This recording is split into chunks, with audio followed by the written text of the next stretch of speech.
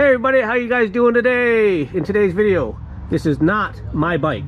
Same year, same model, the exact same bike in every other way. But what I'm going to show you guys in this one is how he did this, the Rad Relocate. Okay, so the whole reason I'm making actually this video is because this is a great idea.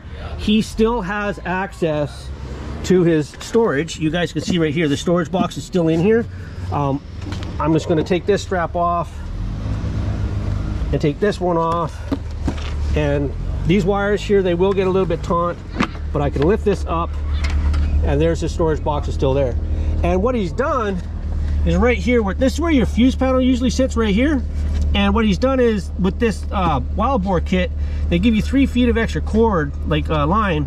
So what he's done is he's relocated the fuse, so the fuse box. So everything's right here, the diagnostics port's here, the fuse panel's here, and he's run it down through there, and he's run it down underneath on this side here, so he still has access to that box.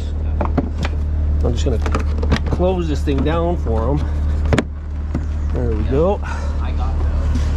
And actually, funny thing is, this strap right here actually just broke on his, which is just some bad luck on that.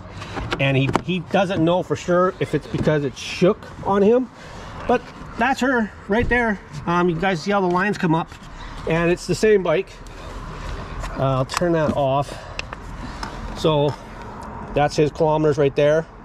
You can see right there. So he's got 1017.6. So he's doing all right with his, and he's not from the area. But again, I like the way he's got these mounted in here. You guys can see he did that, and underneath here, which here, let me see if I can get you guys some light. Boom, go like that. So right there, you guys can see is the fuse panel, the fuse box, and relay. Sorry with my shadowing, it's kind of bad in here. Lighting, so all that's up there. The way his lines are right here, the way he's got that going up. So yeah, I just thought I'd share this video with you guys because I was actually over at the park and I saw this bike. It looked exactly like mine, and sure enough it is. It's the same bike, the Premium Trail, and I just thought I'd show you guys this. So that being said, thanks a lot for watching. As always, look for the updated video on that, because September 9th, that's 2 years old, and I will give you guys a video on that. Till then, thanks a lot for watching. Don't forget to subscribe, like, share, do all that good stuff. Peace. See you guys in the next one.